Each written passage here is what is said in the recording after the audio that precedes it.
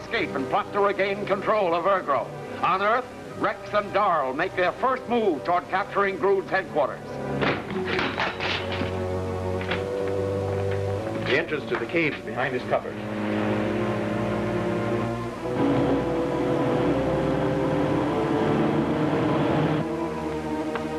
What's that? A hidden spring.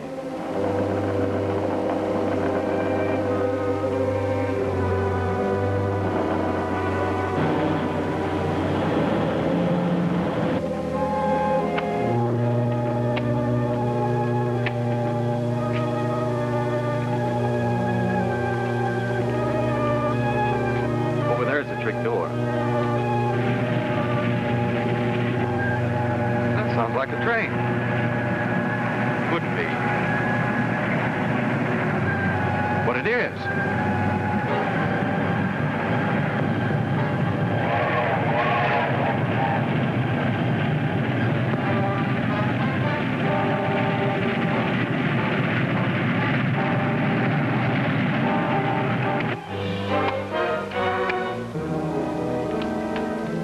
What was it? It must have been one of Groot's illusions. He couldn't have hoped to destroy us with an illusion. No, but he might have figured on scaring us half to death.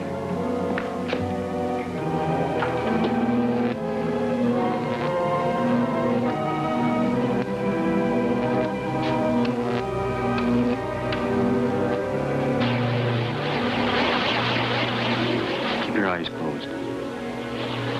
Yeah, I remember. That light hypnotizes you. We'll fake it.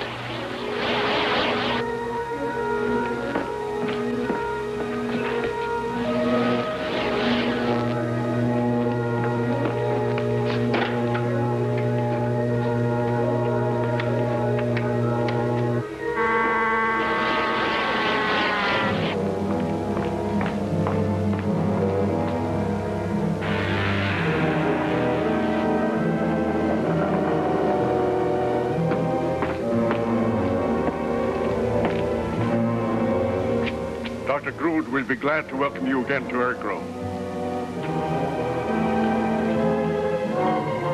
Come this way.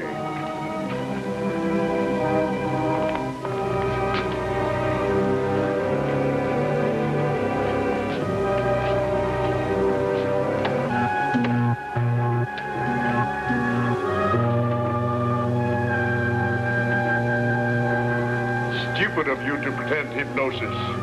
Now you're under the control of Dr. Groot's Thermo ray. It freezes the brain only.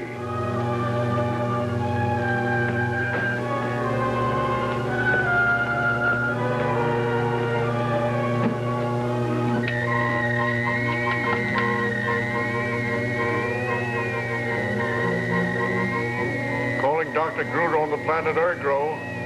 Jarva calling Dr. Groot.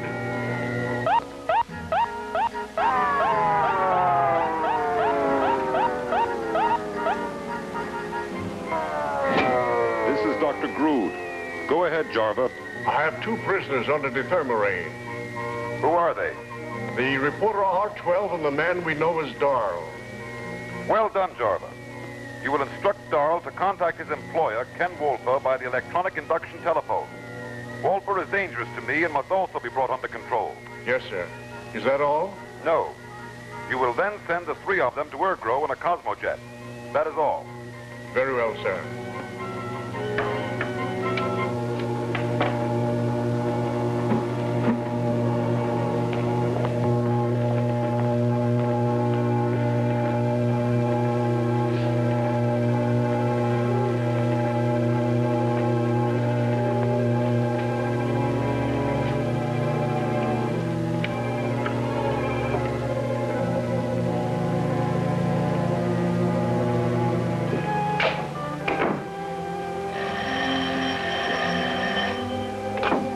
Ken Wolfer speaking. This is Darl. Oh, Darl, did you get control of Groot's hideout? What's the matter? Can't you hear me? Tell him you're all right, but you need help. I'm all right, but I need help. Well, how do I get in there? Through the hermit shack on Mount Vulcan. There's an opening in the rear wall, behind the cupboard. Tell him you'll meet him in a tunnel and bring him here. I will meet you in a tunnel and bring you here. Okay, I'm on my way.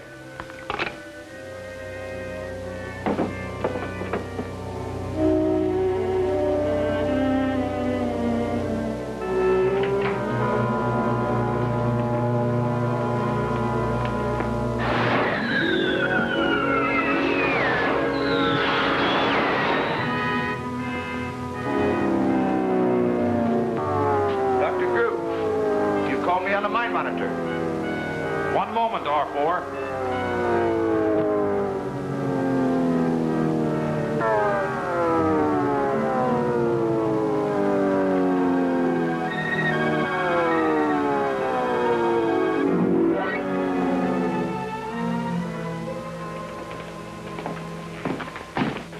Assemble all the guards. Take the Earth people to the palace and keep them there. By force, if necessary. Very well, sir. It's time I put an end to an impossible situation. I can get along without Professor Dawn. I'd like to get this cannon working again in case we need it. Yeah.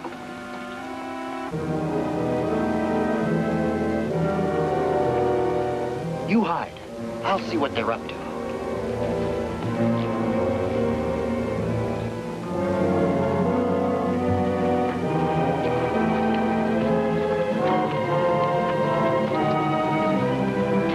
Come with us Where are you taking me? to the Planet Palace. Everyone must go there.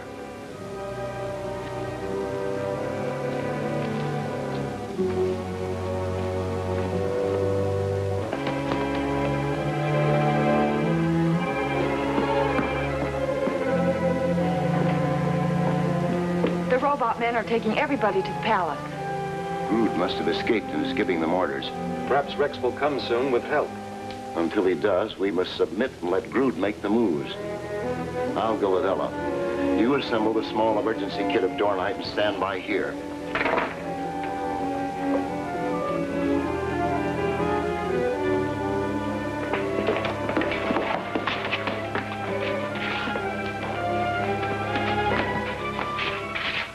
What's up? I don't know. Planet men don't seem to know either.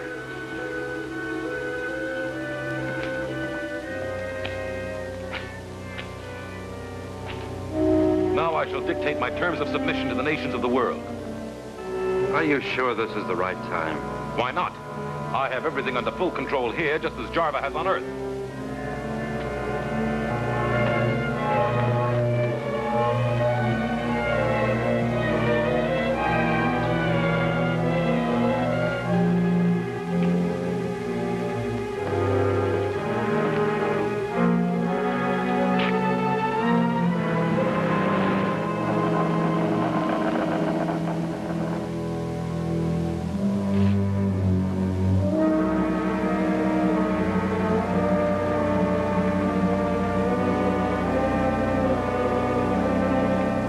You look as though you'd run head-on into one of Groot's gadgets.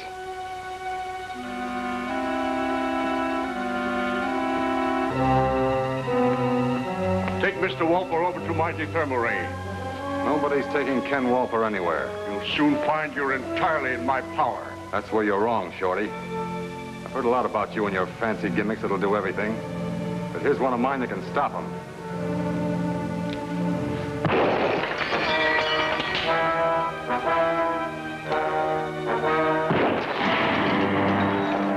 Stop, please, stop. Okay, I'll stop. If you bring these two out of their trance or whatever it is.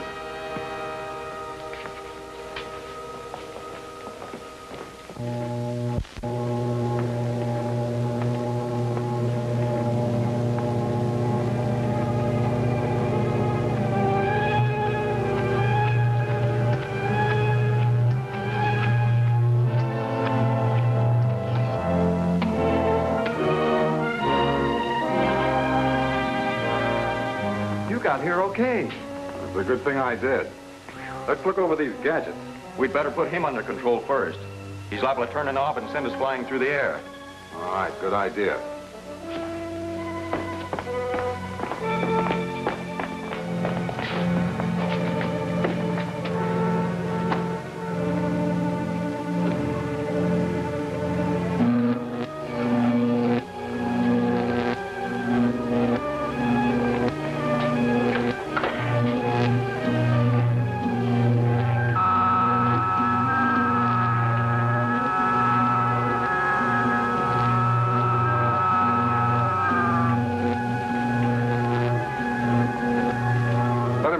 while.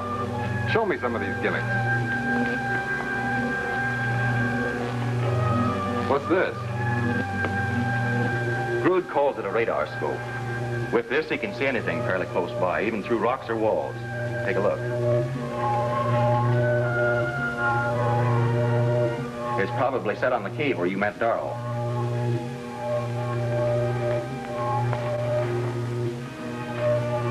This is the gadget with which Grood can read your subconscious mind.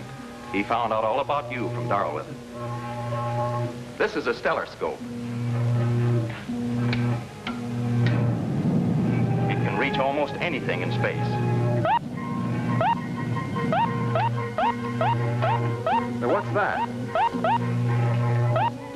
It's Grood trying to call here from Ergrove. Let him try. We'll call him when we're ready. Say, he ought to be done by now. Dr. Grood calling Jarva on the planet Earth. Come in, Jarva. Why doesn't Jarva answer me? Perhaps he's busy, or... He has nothing to do but wait for my call. I'll find out what he's up to. I'll synchronize the fluoro ray with the stellar scope.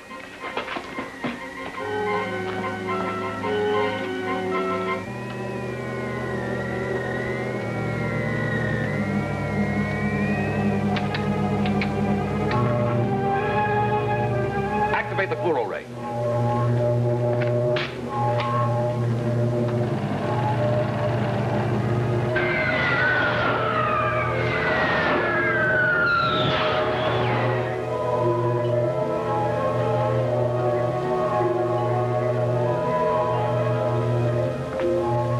They've hypnotized Jarva and taken control of my Earth headquarters. I must hear what they're plotting. Cut the cosmonium power booster into the Orion circuit.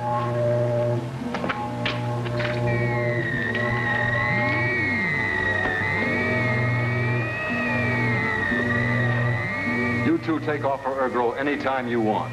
We'll use Dorn's atomic plane. Why not a Cosmojet? Because Grood could take remote control of it and destroy us. What about you? Well, don't worry about me. I can handle that guy. If he gets tough, I'll put him back in the cooker. Let's see if we can find some cosmonium power units. They might come in handy. The fools. Do they think I can't destroy their atomic plane also? Is there a Cosmojet on the launching platform? Yes, sir. Then put that neutron detonator in it. I'll adjust the remote control firing device.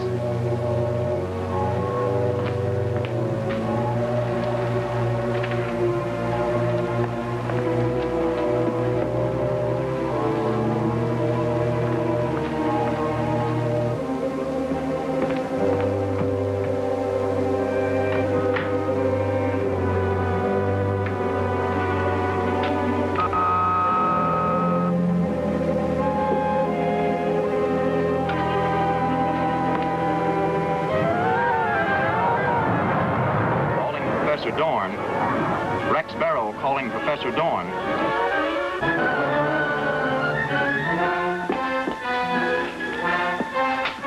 So they got you, too. I'm afraid so.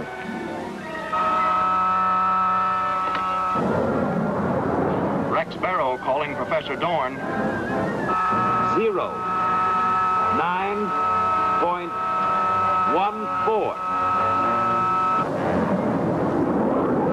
Blast off the Cosmojet. I wanted to find out what the situation is in Ergrove before we land. I wonder why Dorn doesn't answer.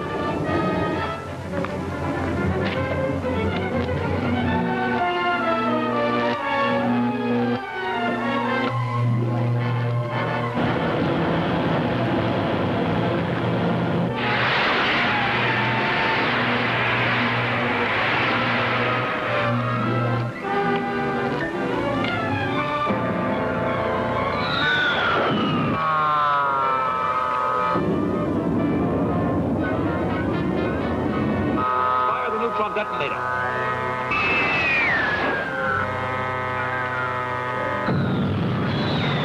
There's a guided missile heading right for us. It's one of Grood's Cosmojets. It's going to ram us.